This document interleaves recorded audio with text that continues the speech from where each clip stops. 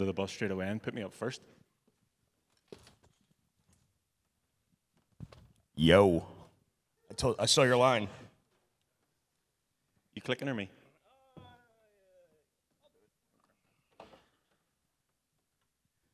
Welcome, everyone, to our very early talk.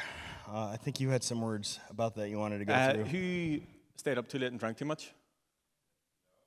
No, definitely not. Definitely not. Well, I want to say thanks for coming to our wellness talk first thing in the morning. If you did, thanks for joining us. I think we're contractually obligated to put this stuff on the screen. At this point, if you haven't downloaded the event app, I don't know what you're doing. The event started, in case you didn't know. I didn't change the QR code, so you're good. Okay. I was going to. We were going to change the QR codes. We did not. I want to say thanks to our keynote speakers from last night.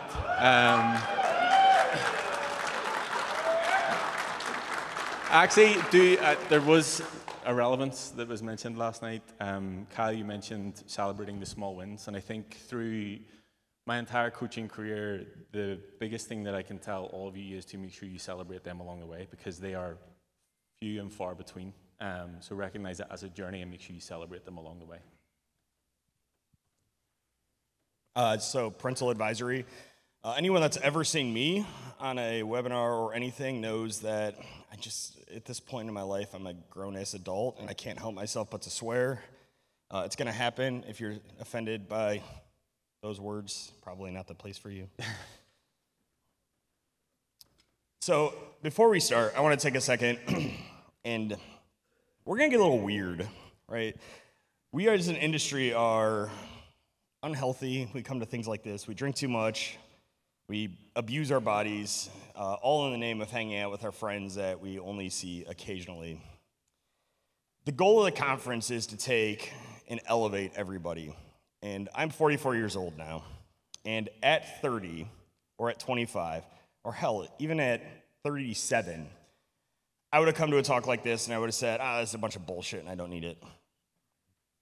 Sometime around 2020, around the beginning of COVID, I actually saw Nigel Moore in like literally the very last event before COVID hit, give a keynote and kind of lean into meditation as a thing that's helped him. And it's very much helped me. So I encourage everyone here today to keep a little bit of an open mind. We are definitely gonna, there will be some guided breathing here in a couple minutes. It'll be short. You can choose not to do it, but keep an open mind. Over to you. So the goal today, is not to motivate you. I think motivation is good until it's not. Thanks for the photo, Adam, who you'll hopefully hear speak later on. I realize that for me personally, whenever I go to events, I leave very motivated and then just forget that I'm motivated. So the goal is actually to give you tools and frameworks that you can use, hopefully forever. I want to shout out Ray, because we had a conversation yesterday. Ray has been using the tools and frameworks for almost a year now, and is down 87 pounds. And the best comment that you made to me, yeah. Woo! But the best comment that you made to me yesterday was, it just is normal now. You don't have to think about it. And that's the goal, is to make it normal, like to make it part of your life and not like have to overly think about it. And that's the tools and frameworks that we're going to deliver today, some of them. So who am I? If you don't get the reference, it makes me laugh every single time. Thanks. I want to, I guess, humanize myself a little bit because, again, I've went to talks before and I'm like, yeah, fucking easy for you, dickhead. A former version of myself when I used to coach in the gym floor and didn't have any other responsibilities and just ate out of Tupperware and spent 8 hours in the gym wouldn't have been able to relate. But me now, I'm a coach. I coach anywhere between 90 and 100 people at a time, virtually. A business owner, which involves travel, a fucking desk job. So I can relate to the bits and pieces that you guys will go through in terms of your job. I'm a father, which is another full-time job that I have. I have a 4-year-old daughter whose attitude is getting out of fucking control, and apparently now a public speaker. Hasn't always been this way. So a previous version of me, before coaching, before training, will go malnourished, overly alcohol-induced nights out. My party trick used to be necking a bottle of Hennessy in one go. Wouldn't recommend, and I will not be doing it anytime this week. I did manage to build a business out of this back home in Belfast. So I used to provide transport to nightclubs outside the city, which just gave me an excuse to make money and get drunk at the same time. Good times. This is an abstract for, I was in the local newspaper for a week. They didn't see it in a positive light, but it was good for business. Now, less malnourished. I still do consume alcohol. This is me at the Belfast lifting camp, so I run events 5 or 6 times a year, enjoying a pint of Guinness, while on my group call with a bunch of clients in the room. And that bottom photo is our Colorado event, which was actually this exact day. It started this exact day last year. So still bringing people together, just in a slightly healthier way. Oh, me. Yeah, I couldn't help it. Oh, yeah, me. Yeah, so I'm Jason Slagle. I think many people here know me already. So I wanted to give you a little bit of what I consider my identity. I consider myself a badge thief, not just a badge thief for badge thief. I tend to try to not take myself too seriously. The world is fucked up and serious, and everything is broken almost all of the time. And we can fix it, and we can try to work to fix it, and we can be all shitty and serious as we try to fix it, or we can just embrace the chaos. So I am a chaos generator. I steal badges because it's good-hearted nature, or good-hearted fun, while causing chaos, right? Like, I would never steal a badge to a conference I wasn't already at, but I mean, that's Patrick Beggs' badge, the CISO of ConnectWise. I get McGee's badge at almost every event. It's no fun here. This event realized that if they put me in charge of badges, it takes the fun out of stealing them. And it seems to have worked. I identify as a weightlifter now, which is a change that I've never had in my life, right? It's a thing that I've done cardio in an attempt to lose weight and to change my identity there. It's fun. I like running. I'm like this guy who clap if you want him to run a 5K with us in the morning. Everybody who is clapping will also be running a 5K in the morning. Yeah, we are running tomorrow morning. I'll put something in the Hoova app. I got to get with Topper and Hardin to figure out when we're going to do it. I'm a father. I have 2 young boys. They're 9 and 12 now. Scout leader is part of that. They're fun. I love my family. They'll actually be here. I'm missing their last week of school. I'm staying for the lifting camp that we're doing right after this, and they're flying out next Saturday to spend some time down here. And I'm a public speaker. Got a picture of me in the lower right there. One of my most recent, probably super positive wins, I put together a 4-hour workshop on binary analysis and reverse engineering with John Hammond, and we taught a bunch of .NET developers why they don't code C. There's a learning cliff that goes on there. But we'll do the same sort of thing. So my journey kind of began about 1.5 years ago. It's probably been about 18 months now. 78 weeks, exactly. It was, the impetus for change for me, what? 78 weeks, you're checking. Okay, 78 weeks, yeah, 78 weeks. That's good. That's a good idea. It started at CCF in 2022.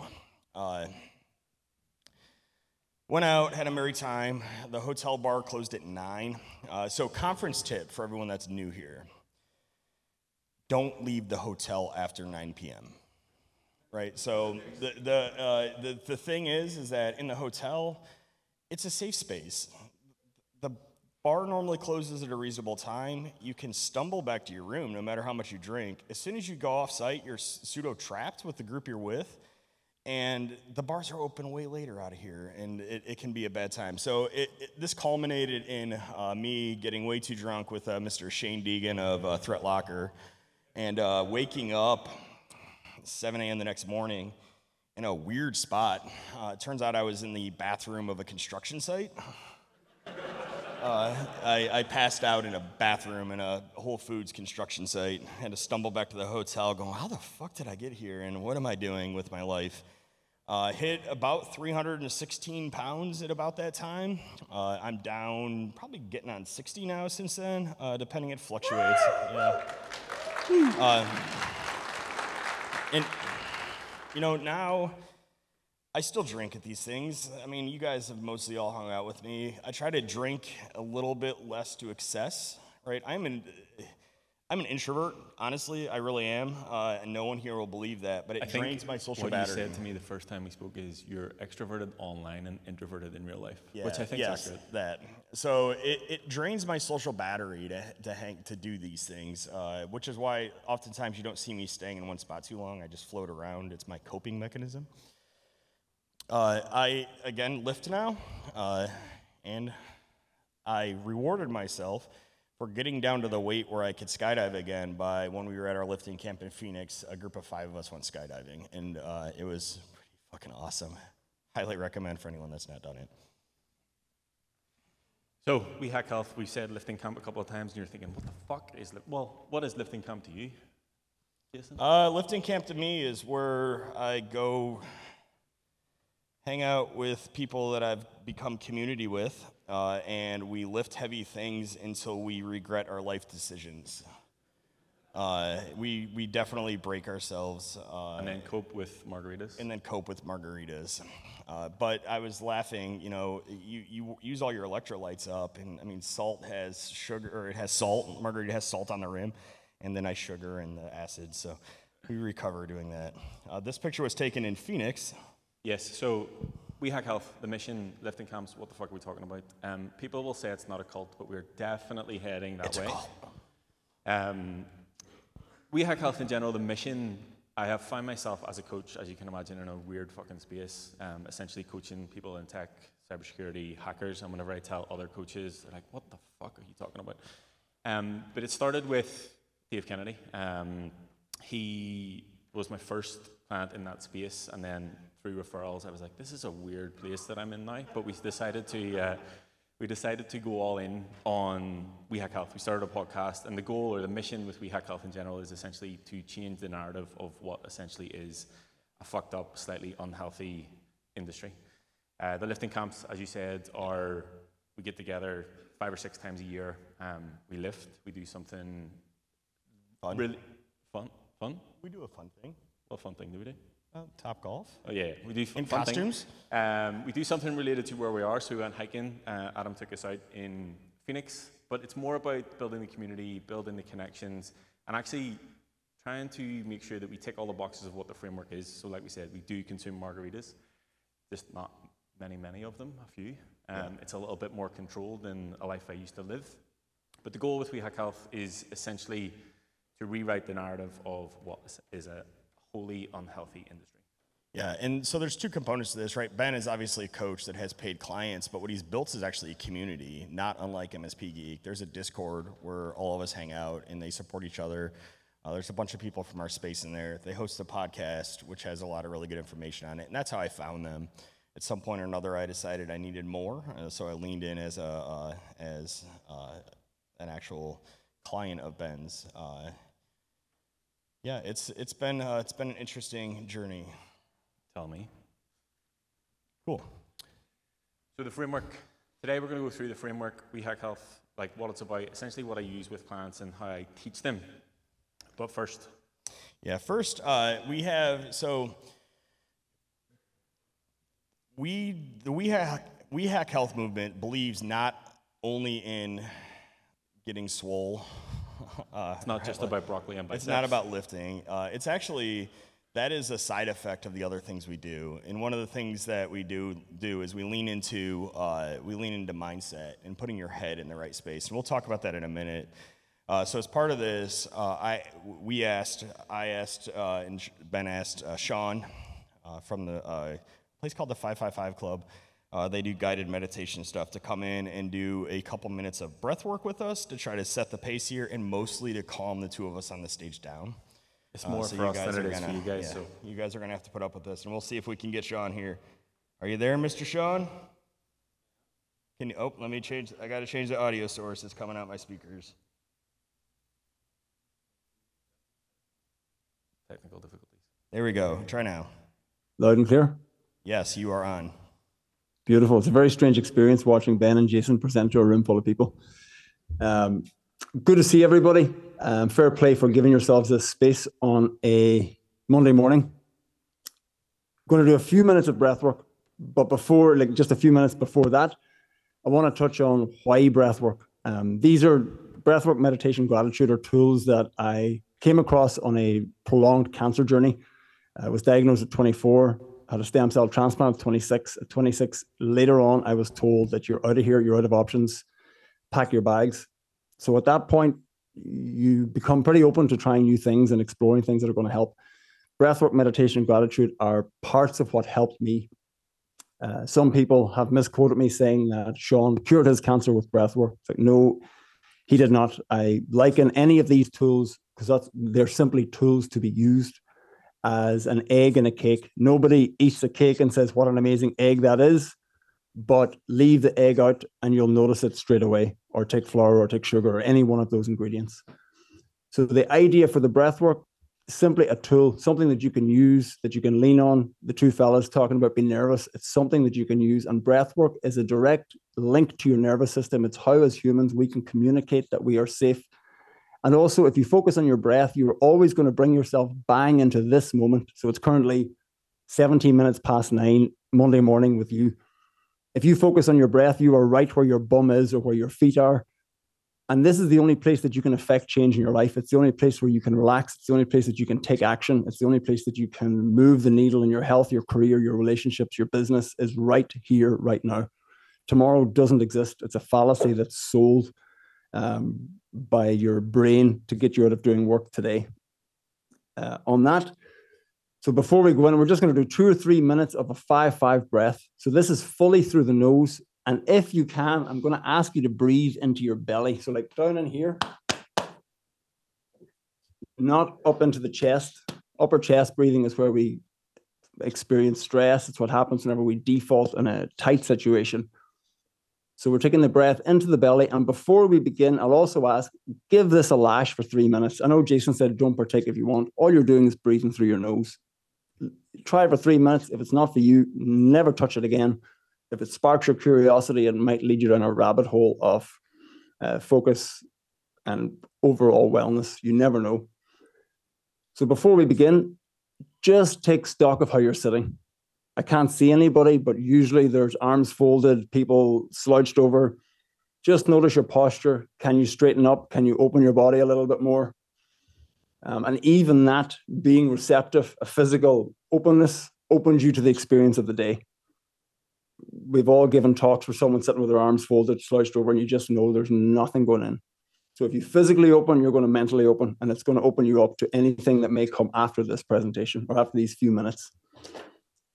So before we get ready now, and Jason and Ben, please feel free to give yourselves a few moments as well.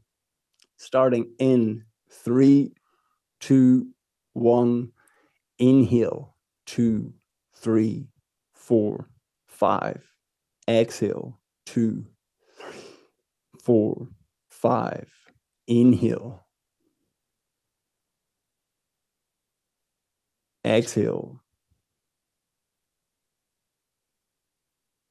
Inhale. Exhale.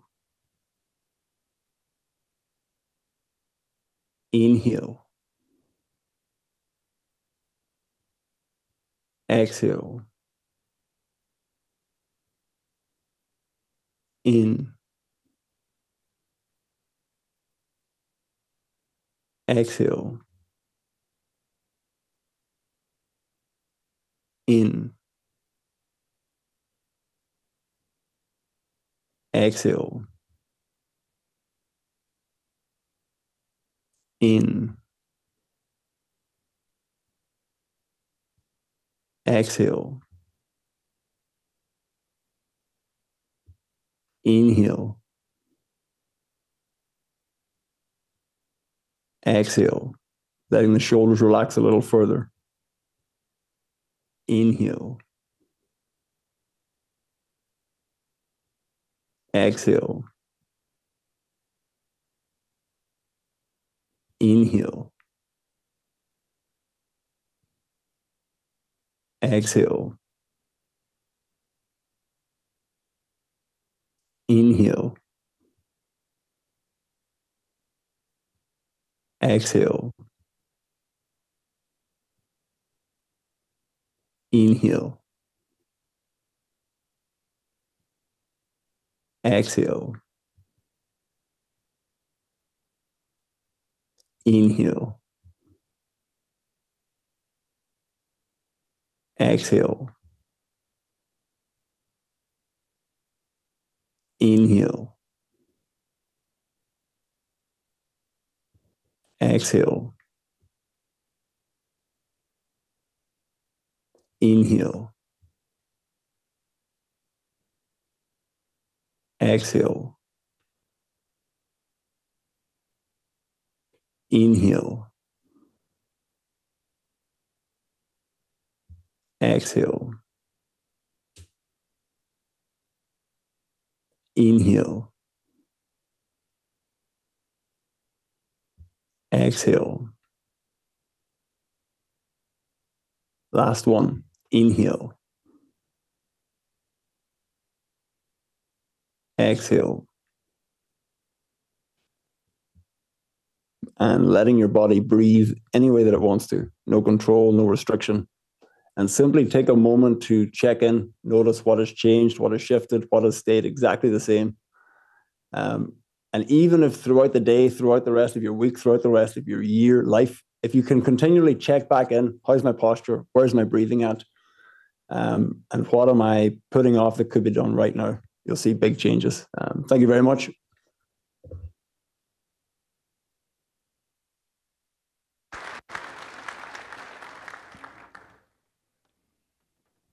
I promised we were going to get weird. So I find that if I'm ever in a position where I'm freaking out, like, having to stand on stage in front of several hundred people and speak into a microphone, things like breathing actually really help. So I actually got this idea to have Sean come on during a 40-minute connected breath session. I do not recommend that for somebody that hasn't done this a while. It is a trip. I can only compare it to drugs. It is something. It is, you go to a deep, dark inner space or somewhere, and it is insane. So I didn't think it was possible, but it's kind of crazy. But let's move on. So the framework. I say framework because I think the biggest thing that I've realized as a coach is every single person is different. Everybody's needs is different. Their lives are different. Their goals are different. So I can't be super specific in what I prescribe. And we put these together. There were originally 4, but I'll talk about that in a second, as to what we believe can help you. I'm clicking now. What one do I press? This one? The middle one. Cool, perfect. We put these together essentially as tools, like we said. The first one, and I can absolutely say that this is the most important one, is mindset, lifestyle, and nutrition. And the goal with managing the 3 of these is essentially to help you think, feel, and perform to be a better you. Agree? Yeah. It's these are things that you do that you can change in yourself. And if you do those things, the 4th one, I think, is that right here? No, it's not yet. It's oh, shit. Okay. We'll talk about that. I'm spoiling it. Yeah. Okay. Yeah. I mean, this has been pretty awesome as far as especially the mindset and the lifestyle piece of it. Nutrition comes with it. Nutrition can be hard. When we get to nutrition, I'll talk a little bit about that. But, man, conference food sucks. I think a point to get into on this is if you have 2 without the 3rd, it doesn't necessarily fit. So, for example, if you have mindset and nutrition, but not the lifestyle, yes, you can make change, but the goal with the lifestyle is so that you can do it essentially forever, so it fits with your life.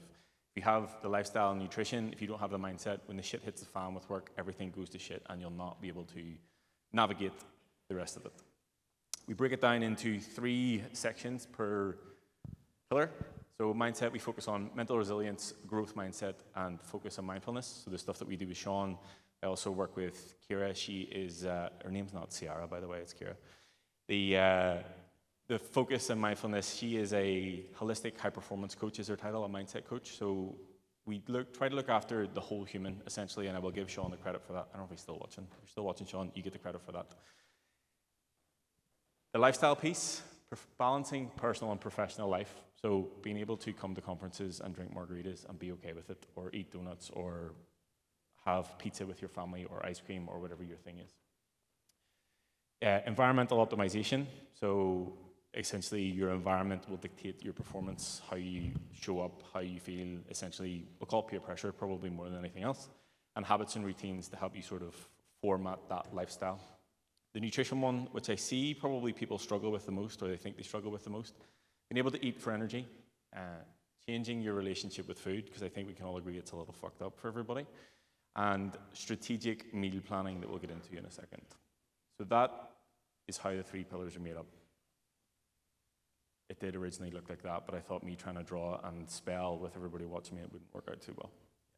Yeah, we were originally going to cut to an iPad, and he was going to draw it live, and then we did it yesterday, and we're like, yeah, that's a bad idea. So the 4th and final missing pillar, and I'll say this, whenever I started coaching, this probably tells you a little bit about the journey that I have been on as a coach. They were literally the opposite way around. So it was body, nutrition, lifestyle, and mindset. I should have put my original BC Training logo in because it was on them. So the pillars have remained the same for the past 7.5 years. They just come in a different order. These are a few of the before and afters, the journey, whatever you want to call it, of essentially what you get if you focus on the other 3. Yeah, and I mean, not everyone wants to look like Mr. Kennedy there in the lower right-hand corner. I get that. I don't really want to look like that. I mean, that would be awesome, but I don't know what I would do. I would just crush rocks, I think.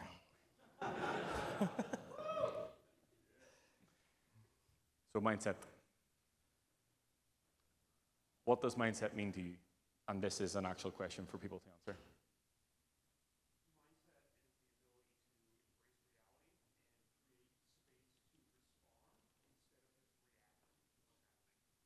Okay, so he says it's a space to create what you want to happen instead of just being reactive. Echoing is a good idea. Kelvin, what's mindset mean to you?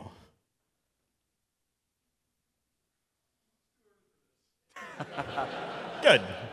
5 more. Okay. Mr. Lee shared that it's the lens basically that you view the world from. Yeah, I'd take that one. Ray? Yeah.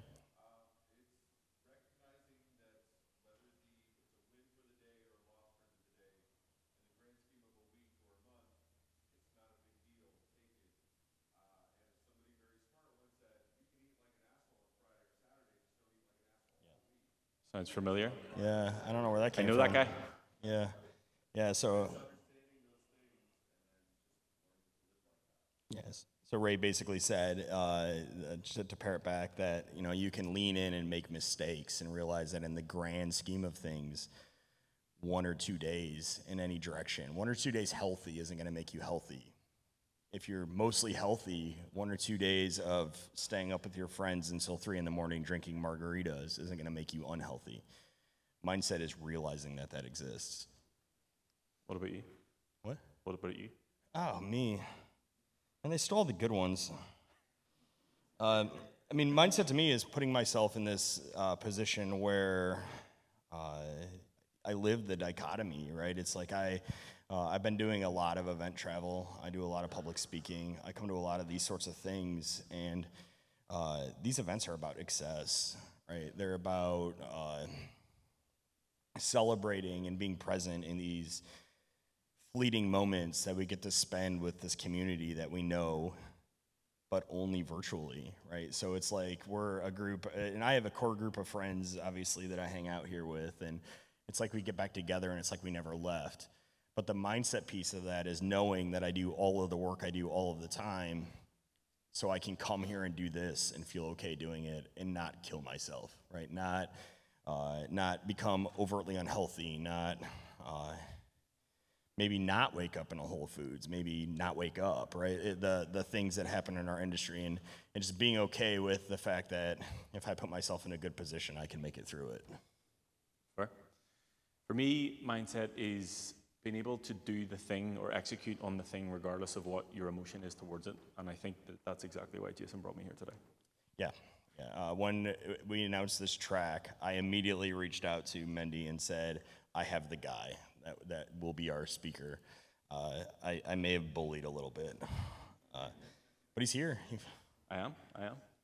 I guess I don't like public speaking, and that is why. So I'm here doing it regardless of what my emotions are towards it, because I think it'll be beneficial for the greater good, and because he asked me to. but I am in control of your training and nutrition, so you're fucked next week. So our goal with Mindset is cultivating a productive and resilient mind. As we said, through developing mental resilience, fostering a growth mindset, and enhancing focus and mindfulness. We don't have time to go through them all, so we're going to just touch on developing mental resilience. Now I'm going to throw you under the bus. Yeah. As we mentioned, I, for a long time, have been really heavy, right? Like I was at 316 pounds at my highest. I told myself that if I got light enough to skydive again, I would skydive. And somebody brought it up just in passing in Phoenix. And I'm like, let's fucking go. And it is a very uncomfortable place to, I would say, jump out of a perfectly working airplane. But most of the planes I've ever jumped out of are not, I don't know that I would want to land in them, honestly. But the mental resilience to leave an airplane and fall for 60 seconds towards the ground and not lose your mind or lose control of bodily functions there is a certain amount of mental resilience that comes along with doing that. I think for me, I was going to put a slide in here of me. I'm a fan of doing ice baths, not for whatever bullshit that Andrew Huberman is trying to tell you about brown fat stores. Just because I don't want to do it, but I think the jumping out of a plane is definitely a trump card on that. So I think I learned skill through training and the gym, putting yourself in difficult positions, lifting heavy things over and over again. And we spoke about this yesterday, like that's something that you can actually tangibly see the progress in. Has taught me to be able to do difficult things and use that as a transferable skill to do shit like this or whatever it is. Yeah, I mean, part of Ben puts me in my uncomfortable zone all the time, right, for a better mindset. I had my own version of cold plunge. The day we jumped out of that airplane, it was 39 degrees on the ground. You can only imagine what it was at 14,000 feet. So 60 Can't imagine seconds. I would be thinking, oh, it's so cold up here. Yeah.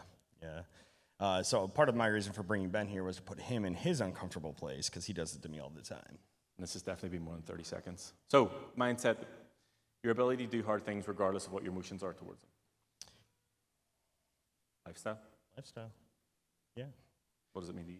Oh, lifestyle. Lifestyle is who you surround yourself with and what you choose to do, right? It's I generally try to put myself in a position where I'm surrounded by people that make me feel welcome, that appreciate me, that support me, that are willing to look out for me when bad shit happens.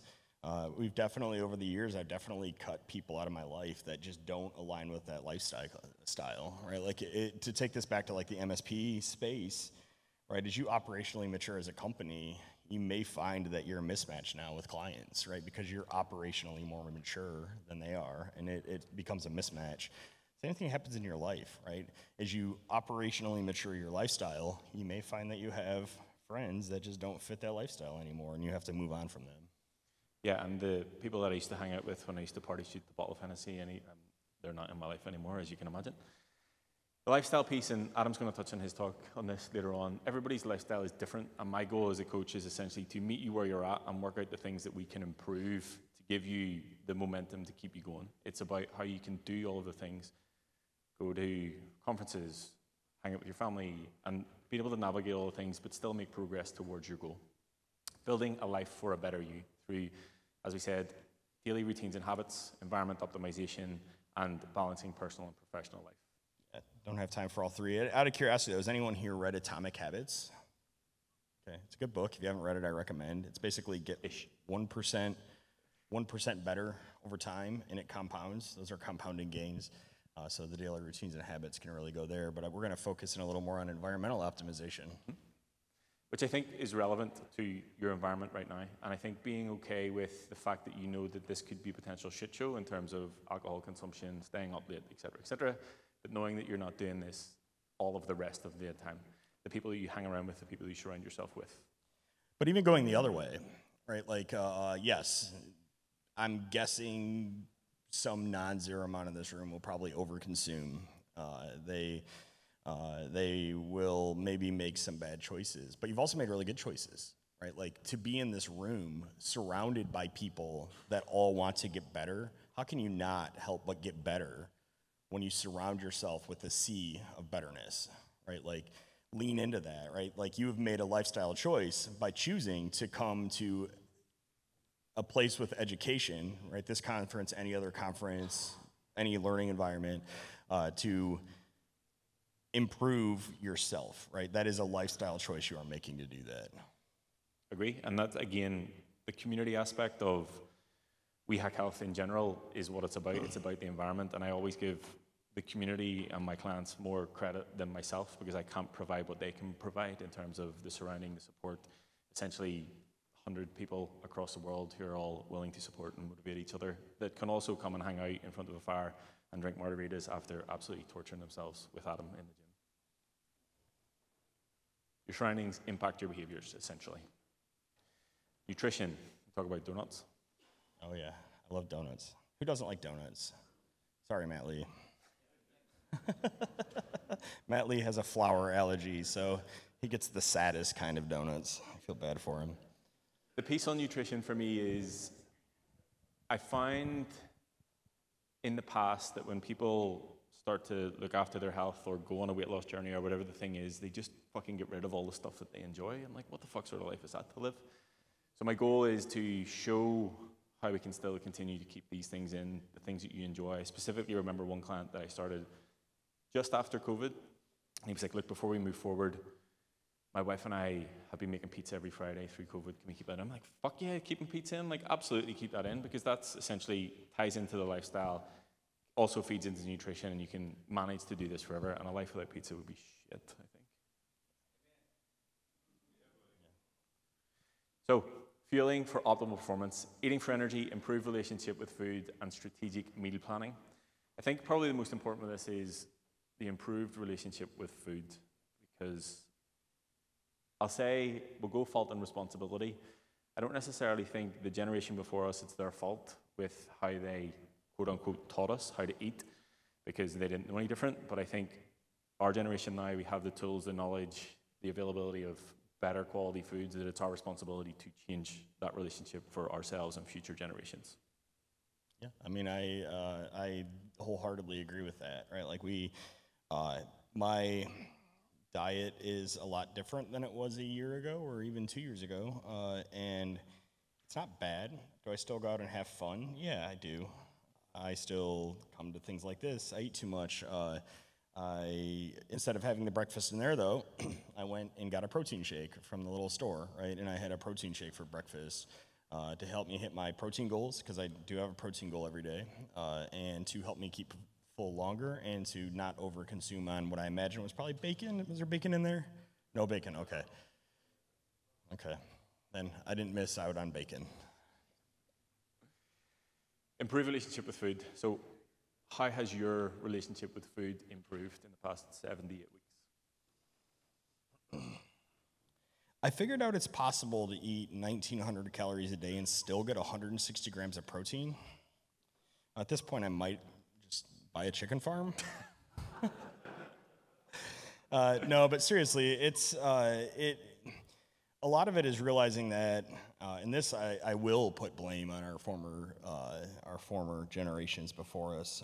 Here in America, we have a lot of food that falls into the ultra processed category, right? It's like we stopped having to forage for food like some many thousands of years ago. We probably don't need to calorically pack all of our food to the point where we do it, right? Like I was hanging out with a couple of the people that work for Ninja earlier this week, and there was bread. And they're like, is this bread or just sugar loaf? Right? Because the American bread has considerably more sugar than the European bread does. And so my relationship with food is, maybe it costs a little more, but I'm seeking out the bread that isn't full of sugar, right? I'm seeking out, we went to lunch yesterday, across the street at that Mexican joint. I wanted tacos. Adam set the precedent and ordered a taco salad with double chicken. No, Adam set the precedent and said, yes, we'll have bottomless margaritas, but I will have the taco salad with double chicken. Yes, that definitely happened too.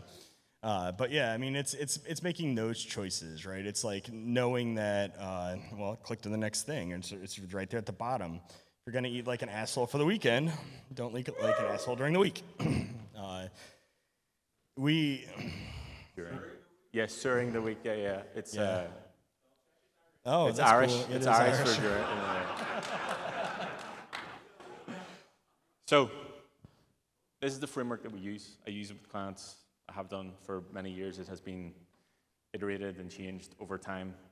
As we said, we don't have time to go through all of the things, but hopefully there's things there that you can take away that you can essentially put to practice immediately. If you're going to eat like an asshole tonight, just don't eat like an asshole all day. If you're going to eat like an asshole and drink too much at this conference, maybe when you get home, take a little bit of time and eat some salad, right? Like detox, maybe don't drink for a little bit, right? Like the rule here, I think that with all of this stuff is if you attempt 100% adherence to anything, you will almost certainly fail, right? So the goal here internally and all of it, mindset, body, nutrition, is follow the 80-20 or the 90-10 rule, right? Like if you're good, generally good 80% of the time, then that 20% of the time that you lean into, you're at a conference with all your friends and you want to drink, or you need to get 3 hours of sleep in a row for 6 nights in a row because you're only going to get to see these people for this week. You can do that, right? Like the law of large numbers applies here, right? The thought that you're not going to make yourself fat and angry or fat and weak in a day, right? It's going to take time. And I think that in one of the early podcasts that they have, Dave, the other coach, kind of leaned into that. Like the first time you go on this journey, you go out and you're out with your friends, and the next thing you know, you've eaten an entire pizza. And you're like, I'm going to be fat again. No, you're not. You're going to get on the scale in the morning, and it's going to suck because it's going to be really high. But the weight is all water. Like, there's no possible way for you to gain like 8 pounds of fat overnight, right? It's going to be water weight because you ate an entire salt mine worth of salt, and you drank too much and you have water. Now, if you drank way too much, it might actually not be a shit show because you're so dehydrated that it's going to actually be down. Ask me how I know. But yeah, it's going through those things. Yeah. So some hard truths. I'm always very transparent whenever I have it. First of all, I just want to say, I'm not here telling you what to do. If you want to go and drink and get fucked up, I'm okay with that. Be okay with the result on the other side of it, whether you want to go and eat a pizza and whatever. I'm not here to tell you what to do. But some hard truths, and I try and be fully transparent whenever I have initial calls with clients because there's no point in me selling the dream and then it's a fucking shit show whenever you get in. The first one is there are no shortcuts, and I think the biggest thing within this is we want everything to happen immediately. We want the other coaches I see sell a fucking 6-week beach body program. I'm like, cool, good luck with that. But my favorite thing about seeing someone physically and mentally change is I know the time that has to go into that and the work that has to go into it, so I respect them for the work that they have been able to put in. Yeah, I mean, it took me 42 years of my life to get up to 316 pounds. The thought that I could suddenly be 230 pounds in 6 months, that's just not going to happen, right? So you got to do the work. I know there's a lot of like drugs out there that maybe have some benefit, but I know people on them, right? And they're like, I've lost all this weight. And it's like, yeah, but what happens when you're done, right? If you haven't changed your lifestyle and your mindset, then it's just going to be a roller coaster. You're going to come off of that diet. You're going to start eating like an asshole again. And then the weight's all going to come back on. And I will tell you from experience, it comes on quicker and you end up higher than if you had just left well enough alone, right? Because a lot of those drugs work by, essentially it's calories in, calories out. They work by somehow causing you to be in a caloric deficit via some sort of chemical brain shit they magic. do. Yeah, magic. And when you come off of that, that's gone, right? Like you haven't suddenly decided that your mind hasn't switched and say, well, I'm full really quick. The drug that makes you not full goes away, and now you're ravenously hungry, and you eat too much, and you gain it back. And I think that the time that you put in, and again, whenever I started with a client, like it's a 12-month commitment to join, and I believe that it takes at least that time to build the habits, build the behaviors to actually change so you can manage to do it longer term. The next one, and this can be a difficult pill to swallow for a lot of people, this is Jocko, my mate that I did some BJJ with this time last year. If you haven't read his book, Extreme Ownership, I'm not here to tell you it changed my life, but it definitely did have an impact. Essentially, the way that I look at this is every decision you have made in your life up until this point has put you in this position, good or bad, ugly, whatever way you want to frame it. And I actually had a conversation with Sean about this last week. The first time that he was told that his cancer was his fault, I was like, fuck you. And then he sat and thought about it. And he said, well, if this has been my fault and I can make the decisions from this point to change that, then that's what I'm going to do. So there's a freedom in recognizing that all of your decisions have brought you to this point, because all of your decisions from this point can essentially bring you to wherever you need to be.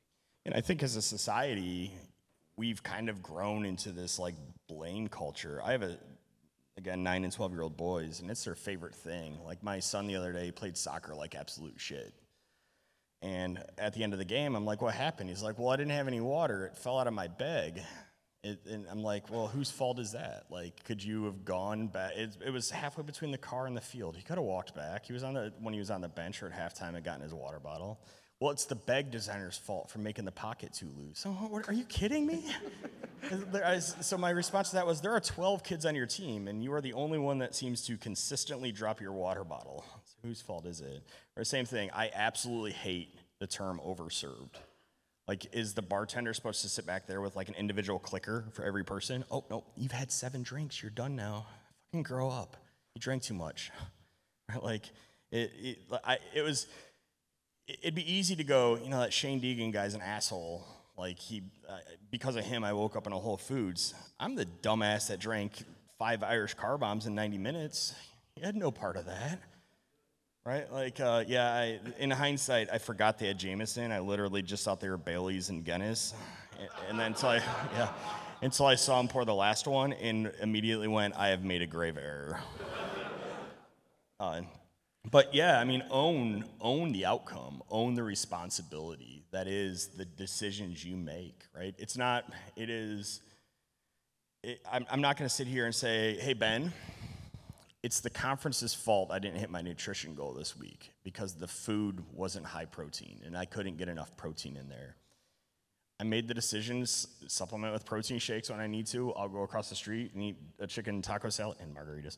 And you know, I'm in control of changing those things to make them better if I want to. Agree. The last point in this, this is my good friend Matt. He mentors coaches. And his phrase is, no one's coming to save you, expect the self-rescue. And I think the point on this is, I can give Jason the tools, I can give anybody the tools, the meal plan, the guidance, access to Sean, Kira, insert whatever it is. I can go on the journey with them, but I can't do the fucking work for you. You need to do it yourself. Yeah, I mean, in the end, if you live a reasonably unhealthy life, the only person that's potentially going to come save you is the EMT when something bad happens, right? Like, this all ties together again. It's personal responsibility. You own your outcome. Take-home points? Yeah. So, if you take anything out of this, I believe that this framework is great, and I think doing it in this order is good. Spend some time, right? Get your mindset in order. Shit is hard. Lean into it. Cut bullshit out of your life. Make priorities, right? I think you're the one that told me that, or maybe it was Adam, right? It's like, I didn't have time for that, is the shittiest excuse that has ever existed. It wasn't a priority, right? It's not that you didn't have time. If it was a priority, you would make time, right? And sometimes the decisions are made. My check-in last week was a shit show because I was traveling, immediately came home, went to a soccer tournament with my son, had 3 days home with my wife and kids before coming to an event I came to right before this one. I won't see my kids again until Saturday when my wife and kids are flying down. I'm missing their last week of school. I'm missing my son's 6th grade clap out. So during that 3 days I had home, it was a priority of me to spend time with them. Right? It wasn't a priority to spend that time in the gym murdering myself. Now, I did get to the gym twice, and I absolutely murdered myself in exchange for the fact that I wasn't going to get there. But these are priorities. And okay, that's okay. Like, understand that sometimes we can push in terms of your progress, and sometimes life will push back at you, and that's fine. And I think the nutrition piece speaks for itself. You want to do lifestyle? The lifestyle. The lifestyle? Your decisions. the decision that we made yesterday. Adam said he wanted to have bottomless margaritas. I had ordered a water. I had ordered water and Diet the Coke. girl was like, if you're going to have bottomless margaritas, everybody at the table needs to have a bottomless margaritas. And I went, okay. Yeah. And that was a decision, that was okay. And I think being okay with those decisions in that moment is fine, but I'll not be doing it again today. And then nutrition, right? Like, again, if you're going to, the law of large numbers applies here. It'd be good most of the time. We set, one of the things that is huge in this program that I never really considered is we set our calorie goals. I have a daily calorie goal, but I have a weekly calorie goal, right? That gives me a lot more tools. When you zoom out, everyone's so focused on the now, but when you zoom out, it's about 3,500 pounds of caloric deficit to lose a pound of weight in general. That 3,500 pounds can happen in any time period.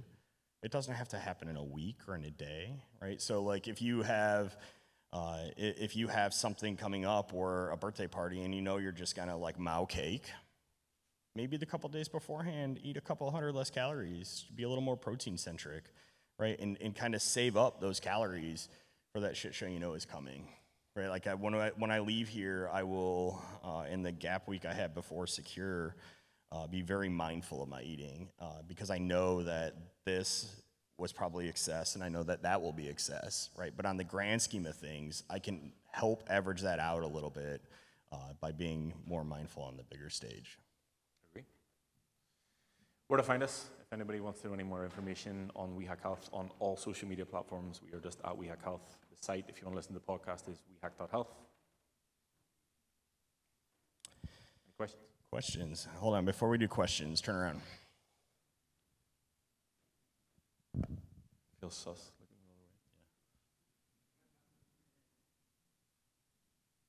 I had to get Ben some proof that he was actually here and actually did it because in Phoenix we were supposed to run a 5K and he didn't. And then I forgot my running trainers. He told me he did. So I was providing accountability to the group that he actually did get on stage with us and didn't just tell us he was gonna and then stop. So questions? Anyone got any questions? I don't. I'll do it tomorrow. I mean, 100%. I'll do it tomorrow is probably the biggest excuse. And I think about 6 weeks ago, you called me out in it, in my check-in. So every week I give him feedback, giant-ass Google sheet of a bunch of data, and then some qualitative things that I talk about with the week, biggest wins, biggest losses, lesson. And the lesson I kind of self-realized was every day it was really busy, and I would just say, well, I'll work out this evening. And then I come home and realize that, I've got to get the kids to soccer, I have a scout meeting, like we have the MSPGeekCon planning meeting. Kyle didn't call this out, but like we've been meeting Tuesday evenings, every other Tuesday for like the past 6 months. So, you know, you're giving up an hour and a half, 2 hours on most of those Tuesdays. And then you're like, okay, well, I'm not gonna get to it tonight because I have a real hard time after 9 p.m. I'll get to it in the morning. Choose sleep. You wake up in the morning, you're like, I'm fucking tired, and you go back to sleep. Stop doing that, right? Like stop putting things off. That's an excuse.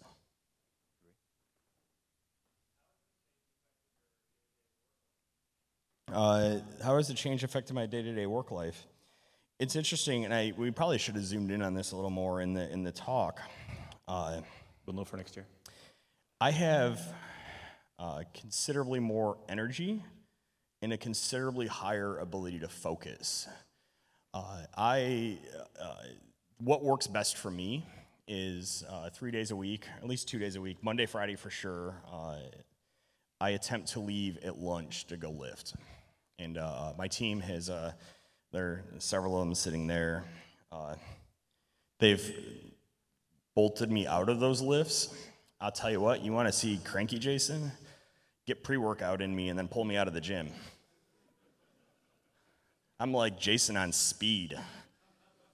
Yeah, but I find that on the days that I spend and take that hour and a half for myself, because it's a longer lunch, and I felt terrible about it at first that I was spending all that time, but on the days that I lift, I am more mentally engaged, I'm more focused, I get more done. I squirrel a little bit less than I do when I don't lift, and I just generally feel better. So I actually find that I get more done on the weeks I take 2 hour-and-a-half lunches to lift or work out at lunch than I do on weeks that I'm so busy that I have to work through lunch, because it's just busy bullshit. I see. I mean, we can use you again as an example. Like, time is the biggest excuse. And when we first started, I think you told me that you had availability of 2 half-hour sessions across the week. And when I'm in on that call initially and I'm saying, well, if you do this, you'll get more done by taking time away from work, people think I'm fucking crazy, which, fair enough. But whenever you start to see it yourself, that whenever you put the hours in and the work in the gym, that you can then actually do more, focus better, be more efficient with the work that you do, all of a sudden you've got more fucking time, and you're like, oh, maybe I could do a third session a week, and maybe they could be 45 minutes.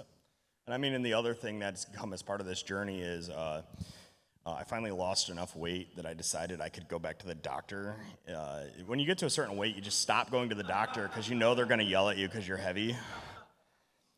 So, I got all the blood work and stuff you get done. It turns out my blood pressure and everything's fine, but I had like a couple of micronutrients and hormones. I was low testosterone, and I'm on a journey now to start to correct that. And even balancing hormones and micronutrient levels. I'm also vitamin D deficient. If you don't live in Florida, if you live in a northern state, you're probably vitamin D deficient. I'm vitamin B12 deficient. Even getting those back to the right levels via supplementation has really helped.